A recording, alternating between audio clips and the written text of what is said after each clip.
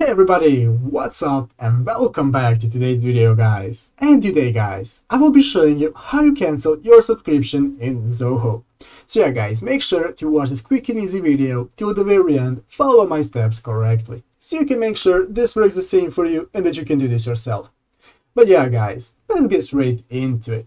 The first thing you want to do guys is go ahead to the official Zoho.com website right here and log into your account. After logging into your account guys, you'll be greeted by this main page right here where you'll be able to see all the applications that you can use in Zoho. So as you can see, we have the CRM application right here, we have the mail application, projects and so on. So for today's video, we'll be using the CRM application. So I'm going to go ahead and open up CRM. And as you can see here guys, now we'll be greeted in a new tab by the CRM application. This is the main page of the CRM application, and at the top of the page you will see multiple options that you can use for editing your CRM experience and changing your settings and so on.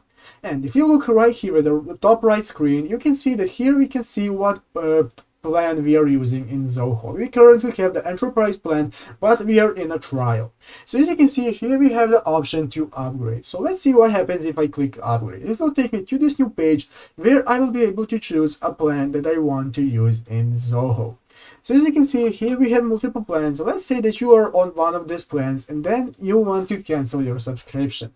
Well, it's very easy to do this guys, because currently I cannot show you because I do not have a subscription. But if you do have an active subscription, you will be able to click that subscription right here. It will enable you to click the subscription and edit your settings.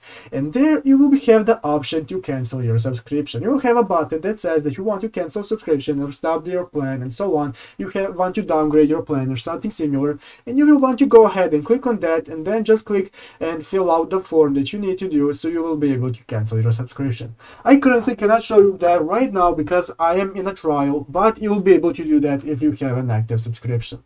So yeah guys, basically that's how you do it. I hope this video was helpful. If it was, make sure to leave a like and subscribe to the channel. So yeah guys, thank you for watching, take care and bye.